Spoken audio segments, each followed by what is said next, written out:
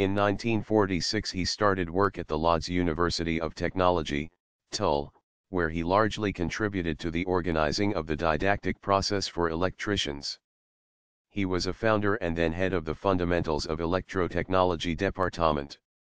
He published nearly 100 works in the field of theoretical electrotechnology Indiana, which he made a generalization of Coulomb's law and specified and expanded the concept of molecular capacity in power cables.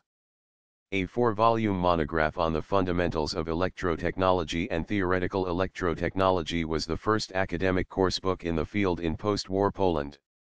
He also published a book on the elements of relativity theory and relativistic mechanics and electrodynamics.